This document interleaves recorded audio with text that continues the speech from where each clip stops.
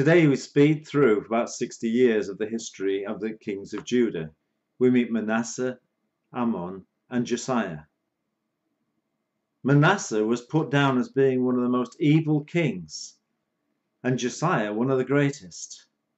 Manasseh is reputed to have taken Isaiah and put him in a log and sawed him in two. And it's in the 13th year of Josiah that we see the prophet Jeremiah beginning to preach. In fact, it looks like we have about 50 or 60 years without any prophetic word. One thing we do see is that Manasseh, the son of Hezekiah. And how can it be that such a poor king comes from such a good king? What we see is the formative years of Manasseh were spent in a time when his father had, although having served the Lord faithfully, had begun to be full of pride and had moved away into his own self-importance.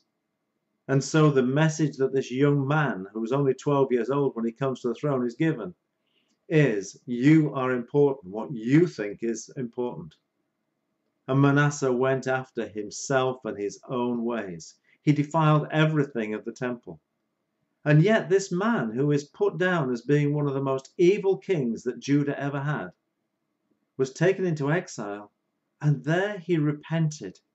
There he fell before the Lord and was restored to his throne.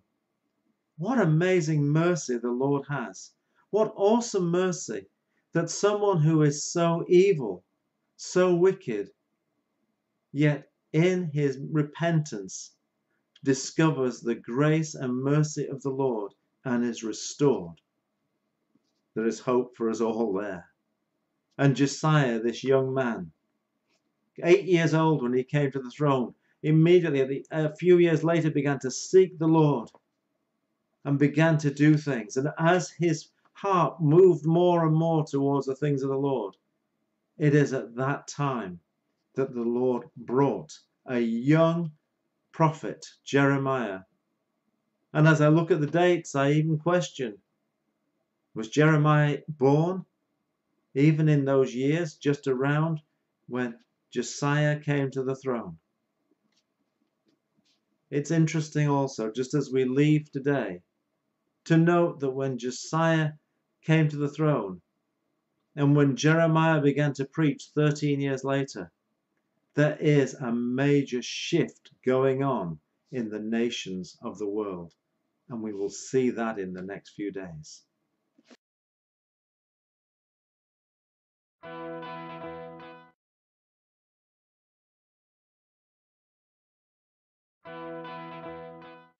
How easy it is for us to think that when things have improved a little bit, that God will be happy and he'll be contented to compromise.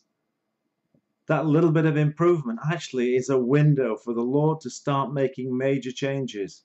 And how easy it is for us to be people who say, wow, I'm through that problem, that I just hang on here. There is no hanging on here in the kingdom.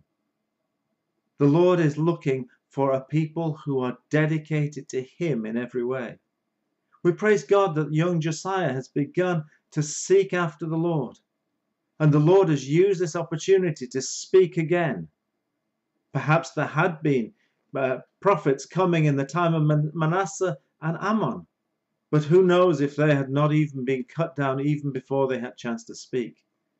But here was the opportunity when the Lord is beginning to restore for the prophetic to come. The Lord is calling his people to a purity and holiness, to repentance. His promise is always, if there is repentance, if there is a turning again to me, I will heal the land. But if there is no healing, if there is no turning, if there is no repentance, then the things that I have spoken, and in all of the time of Jeremiah, there is this constant, choose this day. Choose whether you will return to me with a whole heart or continue on the way of sin. There may be changes going on in the nation.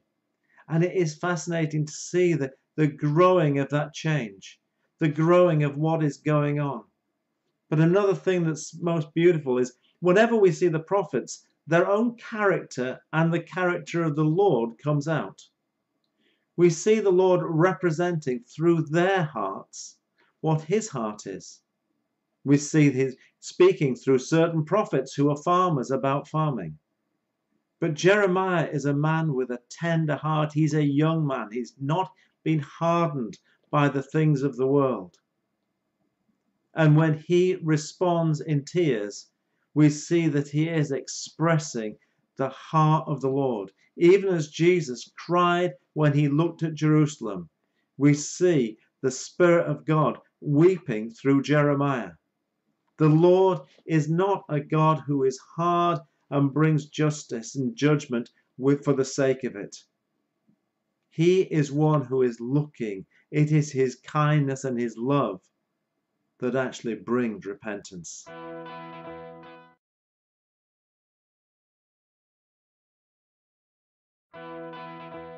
Jeremiah is continuing to call out with the voice of the Lord to the people and to the leaders of the land. He's calling them and saying, the sin of your fathers is going to be avenged. Turn to me, turn again, turn again. And all this time, since the beginning of Josiah's reign, there has been desire to seek after the Lord. He's begun to do the things. He's begun to restore the temple. And then we find this amazing thing that in the middle of the restoration of the temple, the book of the law is found. Josiah has been carrying out the work of the Lord without the word of the Lord. He's been doing the things that he thought it would be good to do, but actually he has not known what it is the Lord wants of him. He hasn't been working and understanding the covenant that has been made. He hasn't understood. He thought, if I can just do it in my own strength, if I just do what I think is good. But the Lord now starts to reveal, and they start to see. The Lord has made a covenant with us, and that covenant is clear, and we need to do and fit in and be in our covenant position in him. Perhaps if we're in that covenant position, there can be mercy. And the Lord is beginning to do something quite amazing in the reign of Josiah. And Josiah sends the leaders to see a prophetess. And she says, if you serve the Lord, you will not see this judgment. This judgment will come, but it won't be in your lifetime. That's amazing, as all the things that are going on around the nations. In Josiah's lifetime, there was peace in the land.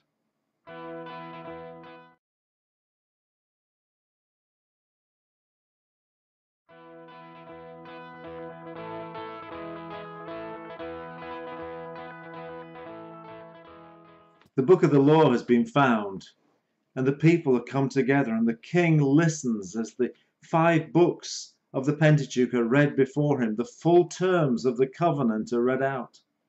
That means that included in there are the blessings and the curses that are covered in Deuteronomy. And at the end of it, the king is heartbroken. He recognizes that they have not served the Lord as they should. And he decries and says, we will restore our part of this covenant. We will serve the Lord. And he goes on and he steps up and he begins to cleanse the nation. He takes out all those who are full of spiritualism, all those mediums, all those who are trying to get to the spiritual, but not through the truth of the Lord. The clarity of this is real. It goes through and he declares, and they put on the most amazing Passover. The Passover is celebrated in a way that it has not been celebrated for hundreds of years. And it is celebrated in truth and in love. And the Lord is pleased with this. He is pleased and gives a 10-year time of peace in the land of Judah, in the middle of the turmoil of the nations. In the meantime, Prophet Nahum has stood up and has gone before Nineveh, and just like Jonah did, tells them what the Lord is about to do. But this time there is no repentance. And in fact, at the end of that 10 years of peace in Judah, the nation of Assyria is under threat. The armies of Babylon are around the city of Nineveh. The Lord is bringing judgment on those he has used to chastise his people. He will always do that. Anyone who serves the Lord out of a wrong heart will find themselves in a place of judgment to the level which they have judged others.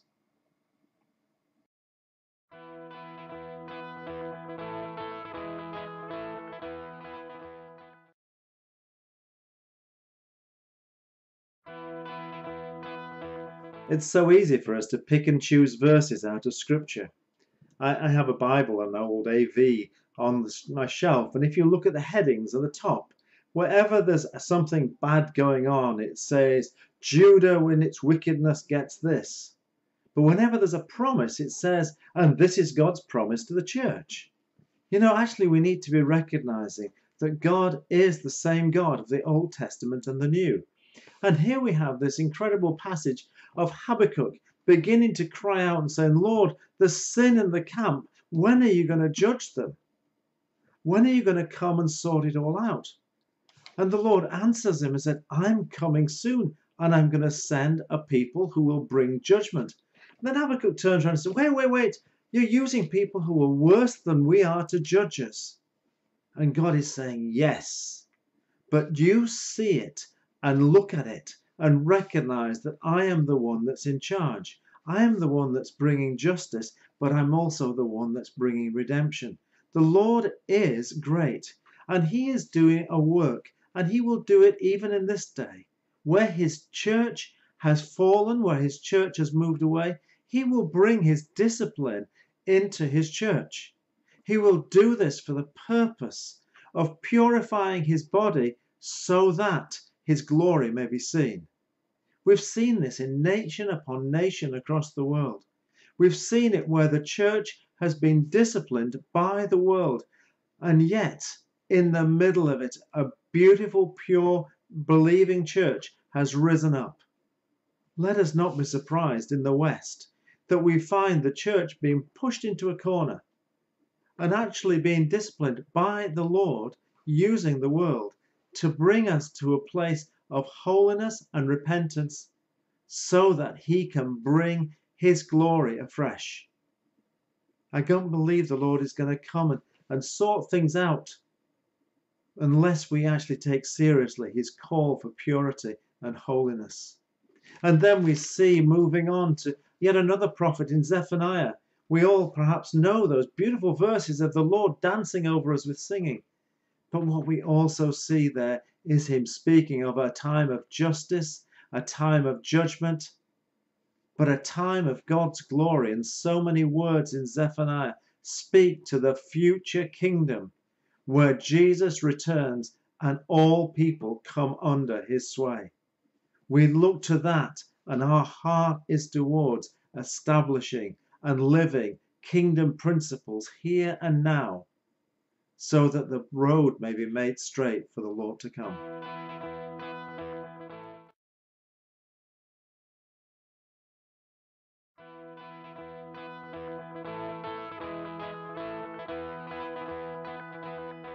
Today is one of those days when it might help just to look at some of the context of what we're looking at.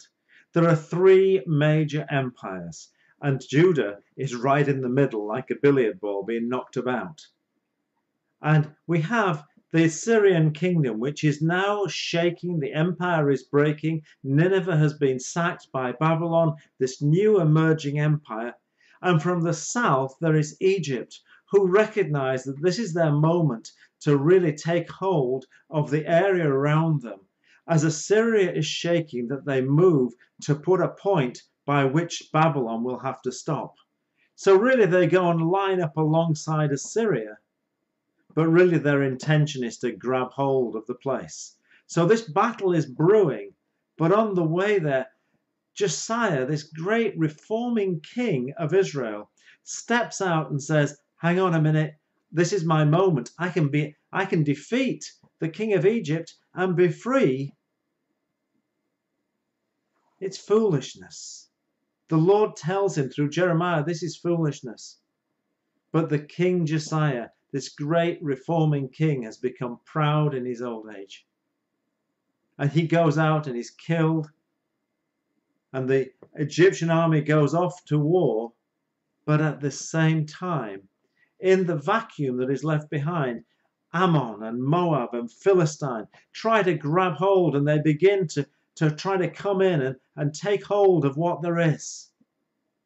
And Jeremiah comes in and speaks and to those nations surrounding, telling them that the Lord is displeased with them because of their grubby hands and trying to go in and steal what is not theirs to steal.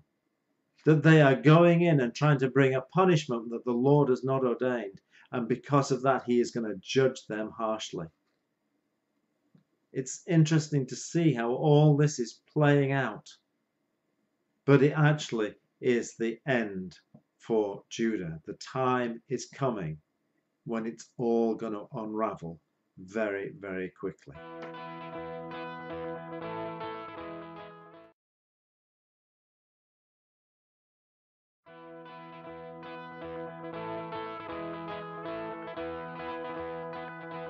When wars rage and empires come against each other, the little men in the middle get battered. Josiah had died in battle against the king of Egypt, who was going to fight the king of Babylon. And on his way home, he stopped off again in Jerusalem to find that Jehoahaz had been made king.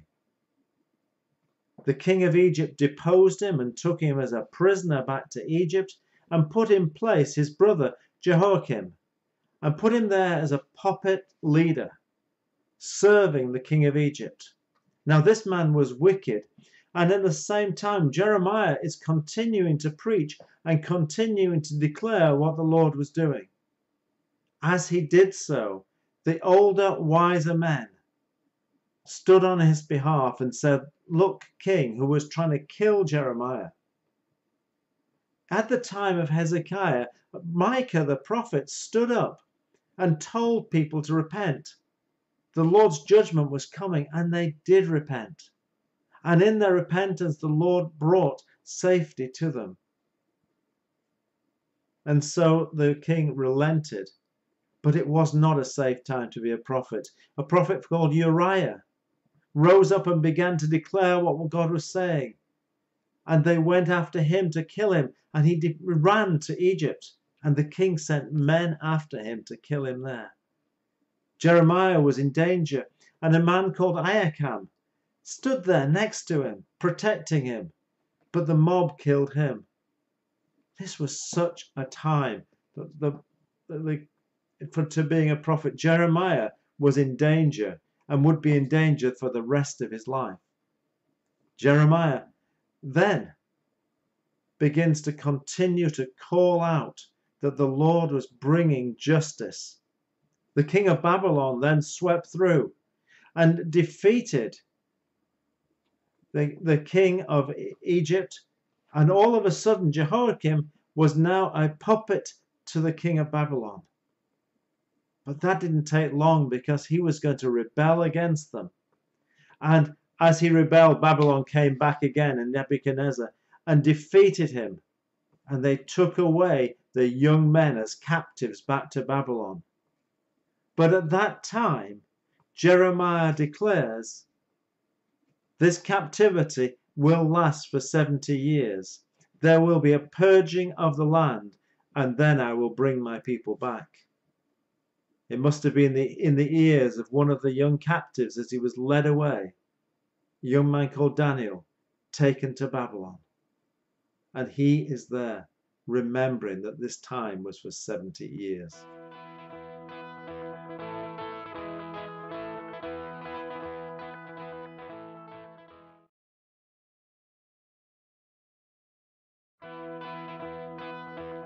It's a dangerous time to be a prophet of the Lord in the courts of King Jehoiakim. The Lord spoke to Jeremiah, give the people another chance. Let them hear again. Write down everything. And Jeremiah writes out every prophetic word that he's written and had given in the time of his ministry. And he sends his scribe to go into the temple on a day when everybody's going to be there and speak it out. And the people are impacted by this. And this word is taken to the king, whose heart is so hard that as he listens it, he just burns it. He just burns it on a fire. And the Lord says to Jeremiah, write it out again and send it again. And the king in his anger comes against Jeremiah and his scribe. But the beauty of it is that the Lord spoke to Baruch and said, don't be afraid. I will hide you. I will care for you. Even though they come after your life, I will hide you. The promise of the Lord is that I will hide you under the shadow of my wing. When there is trouble, when fear and trouble comes against us, we may actually not get away from them physically, but we need not fear because we can be hid in Christ. Nothing can touch our hearts and our spirits if we are hid in Christ. The Lord is our hiding place. As he was for Jeremiah and Baruch, the Lord was their hiding place, and he is our hiding place too.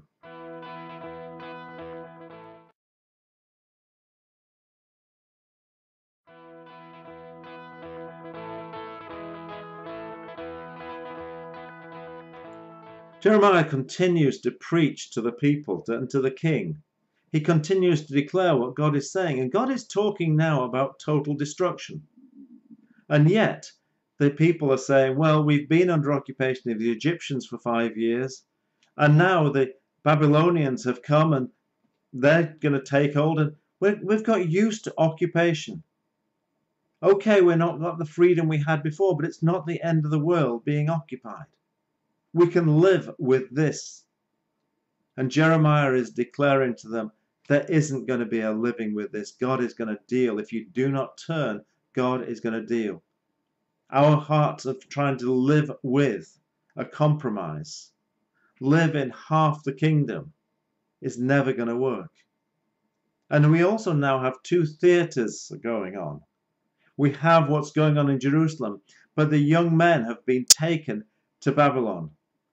And we meet an incredible set of young men, and Daniel in particular, who said, actually, I'm going to serve the Lord. I'm going to serve him regardless of what it costs. I'm going to put his way first, regardless. And the Lord honors his diligence and his sacrifice and his perseverance and his honesty. The Lord honors Daniel in so much as the sacrifices that he makes to serve the Lord. In the heart of a hostile place, the Lord uses it to bring him honor and respect. And the Lord pours out his spirit on Daniel, giving him more wisdom than all of the men around. The Lord uses those that serve him with a whole heart. He will use them in the places where he has put them.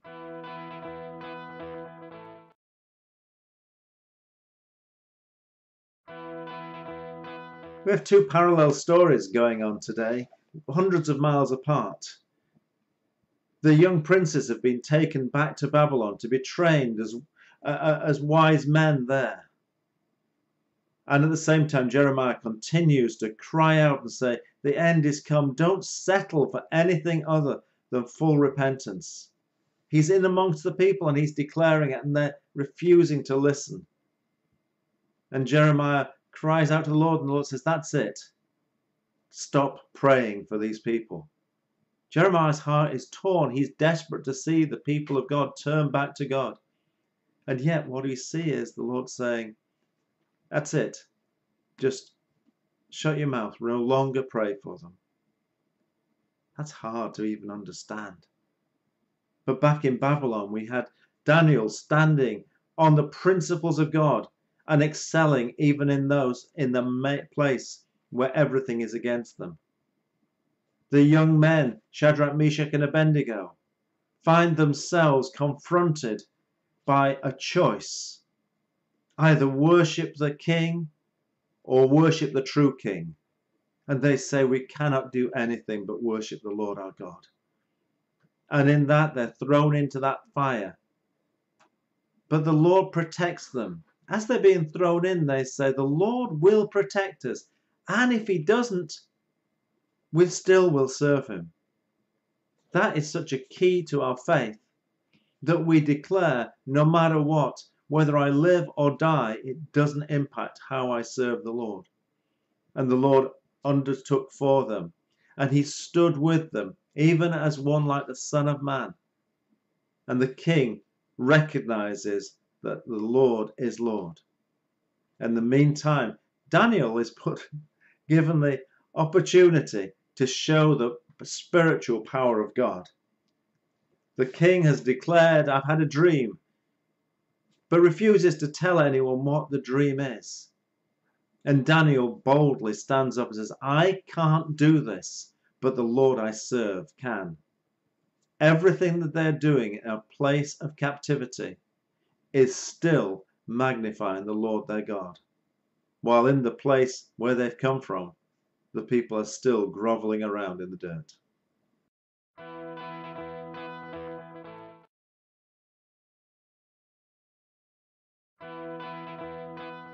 There is a principle that God works on. When he brings judgment, he brings it in two counts. One of them is in justice and right and wrong, and the other one is based on covenant. We'll see in the book of Revelation that two books are open. One is based on what you have done, and the other one is based on the covenant. And Jeremiah is in a place where the Lord has called him and said, go and stand before the people and say, you have broken the covenant. I set out the terms and you agreed to it. And in that covenant, you said that if you agree to serve me, I will bless you. But if you choose not to serve, then I will punish you. And the judgment that is coming on you is not just because of what you have done right or wrong, but it is because you have broken the covenant. And Jeremiah is speaking of the prophetic that is being spoken, that people are saying, God is good, he'll be with us. And they are searching after the truth and using every device of every evil religion that is around them. They are looking at the stars, they're looking at the signs, they're looking at this, they're looking at that. They're using everything that the enemy kingdoms would use and saying it's working for them, it'll work for us. And they are saying we have the law of the Lord and we are using it to divine things from. They are using methods to get into the word. They're using it as magic potions. This actually continues right the way through, and we'll see this in Acts of Apostles. But the people are turned away from God. They're serving idols in the name of the Lord, and they cannot see what they're doing. And the Lord has said, you have broken my covenant. If you serve me, I will protect and care for you. But if you disobey my covenant, then there will be punishment.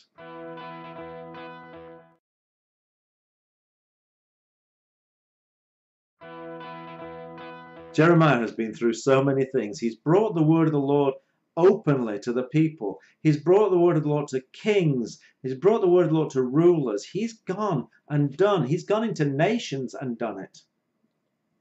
And many have tried to kill him. He's been imprisoned. There's been plots on his life. The Lord has protected him. But this plot from his own family has gone in and it has knocked him. He's gone into a time of self-pity, of calling on the Lord, says, why is it? It's just not fair. And the Lord has just turned to him and says, if such a little thing as this is knocking you, how can you do it when I'm calling you to run and speak to the very greatest people? And the Lord is just calling out to Jeremiah and says, also just look at it. If you think it is bad when your family turn against you, what do you think it feels like to me? The Lord and God of this people, when they have not only turned against me, they have gone after other gods. They have hurt me deep, and I must deal with it. But if you insist on your self-pity, I cannot do anything for you. You must look to me. And I'm saying to you, Jeremiah, if you look to me, you will find me. I will restore you. I will bring you back to that place of using, and I will use you for my kingdom. I will use you again. Stand up and declare what I've told you. Do not be afraid, because I will protect you.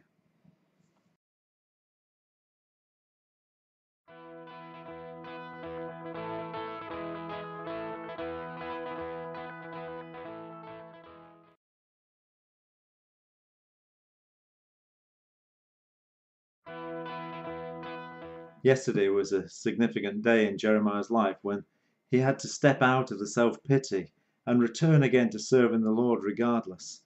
And he went on, and the Lord now gave him a new challenge of not being married. We've seen so often that the marriages and the lives of the prophets symbolize so much about what the Lord is doing with the nation. And he's speaking and saying that things are going to get so bad that it would be better if you were not married. And Jeremiah just simply goes on and says, I'll do whatever it takes. He says, you are my strong tower. You are my strength. You are the one that I trust. I will do anything. And he goes on. And the Lord is beginning now to speak about why he's sending them into exile. I'm sending them away to purify them, to release them from their sin, so that they may return and begin again. Just as I took them to Egypt to prepare them to serve me, I'm giving them another chance that they will return from Babylon and they will serve me. The Lord is so merciful. Even though he says I'm judging, even though he says I'm coming in to deal and chastise, he is saying there is mercy. And then we have this beautiful passage about a people group within the tribes of Israel who have been faithful through generations. And the Lord says, because of your faithfulness, I have seen you, and I will protect you, and I will guard you, and you will be protected in all things and grow in God.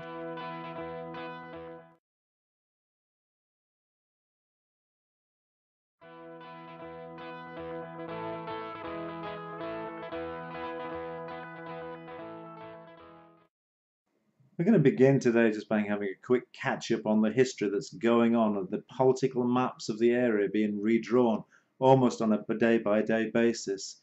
We'd seen Assyria fall and the king of Egypt come to battle against the new power Babylon and be defeated. Egypt withdrew and Babylon came after them, but Egypt held its ground. And Jerusalem has been this billiard ball getting knocked about in the middle of it. And Jehoiakim, the king of Judah, had been a puppet to Egypt and then became a puppet to Babylon. But when Babylon came again, trying to totally take out Egypt and failed, they came to Judah and destroyed Judah. Jehoiakim was killed. His son Jehoiachin was taken in chains back to Babylon, and a new king, Zedekiah, was put in place to serve Babylon. As the exiles go, this is a second set of exiles being taken away, and the temple has been destroyed, and the things have been taken out of the temple and taken back to Babylon. And at this time, Jeremiah is speaking and he's saying, God's in charge of this. In fact, he's going to use this time. You're going to come back, and he is going to put a new king on his throne. And this king is going to be a king who reigns forever. Even in the middle of everything going wrong, the Lord is making a promise for a future that is brighter than anything they've ever seen. And then there's a little turn towards the prophets. There are so many prophets in that time, and they are speaking peace, peace. Just as when Israel fell and the prophets spoke peace, peace, here also the prophets are speaking what the people want to hear. The prophetic of the darker side is always going to be able to pick up what's in people's hearts and what they need, and will prophesy to them what they want to hear. We'll see this again when we're reading Ezekiel. And it's so important that we realize that the Lord brings a word which brings repentance, which brings life, and brings hope. A word from a false prophet will soothe where you are, but will ultimately lead to death.